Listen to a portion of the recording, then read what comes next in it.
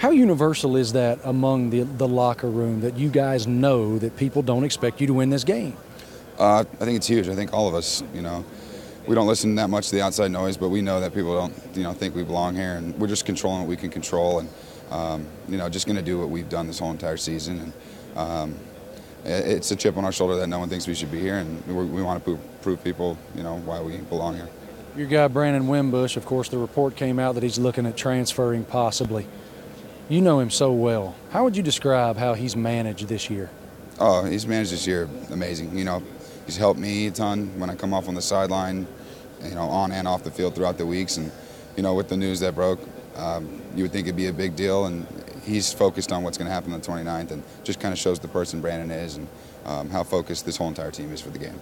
So it was fun for me to watch when I was up there with you guys a couple weeks back, your reaction to being on the cover of Sports Illustrated. How's your life changed over the past couple of months? And don't tell me it hadn't, because I won't believe you, and neither will America. Yeah, it's changed. I'm being able to live out the dream I've always wanted to, and I guess more people might recognize you here and there, and it's just kind of part of the position. And I'm just really taking it all in, because it's something I've wanted to do since I was in 3rd grade. So just being able to live out this dream is, I just feel really fortunate. Last thing, Clemson's really good defensively. They got some dudes up front, but it looks like Dexter Lawrence may not be available. What have you seen his impact is as you've studied that defense? Oh, I mean, he's a great player. Their whole entire defense, speaks for themselves. And, it's something we haven't even talked about as a team, because none of us know what's going to happen. And, we're just controlling what we can control. And if he plays, he plays. And, he's a great player. And I think, it'll be a great matchup. And I think all our offensive line, just everyone on the team is excited for that matchup. One of the big narratives is doubt. It just is. To what degree do you think doubt drives your young men? A little bit, but they know they're pretty good too, and that's a good thing. So they've played a pretty good schedule all year. They played really good football teams. They've been consistent. So doubt, there's a little bit there. That fuels them maybe a little bit, but at the end of the day, I think they feel like, let's go play. We'll let everybody talk about it, but let's get on the field, let's play, and let's find out. News comes out about Brandon Wimbush and his potential desire to maybe go somewhere else. What are your thoughts on that? I think he's earned whatever decisions that he wants to make. He is a graduate of Notre Dame. He's got a year of eligibility left. He should leave all his options open, and that's what we talked about. So he's gone through the process. He's put his name into the portal, which that's the way to do it.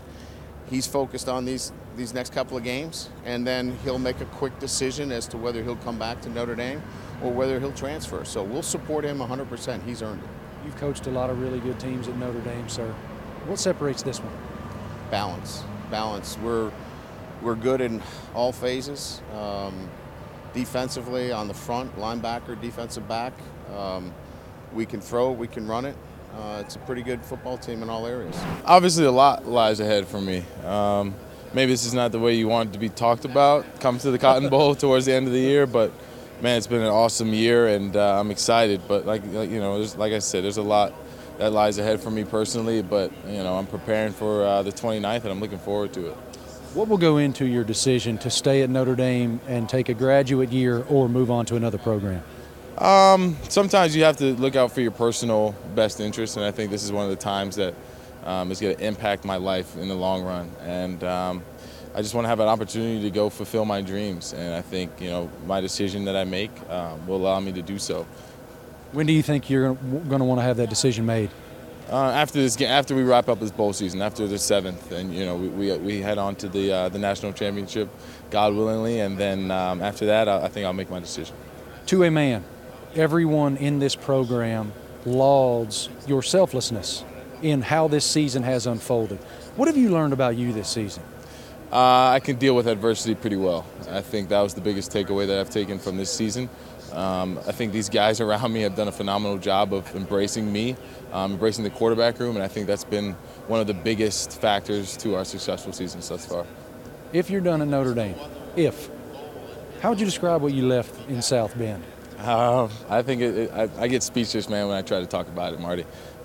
It's been a phenomenal experience, and I mean, even this guy here, Chris Fink, my roommate, I mean, one of the guys that has impacted my life on an immense level, and I can't be thankful enough for the people that I've come in contact with here at Notre Dame.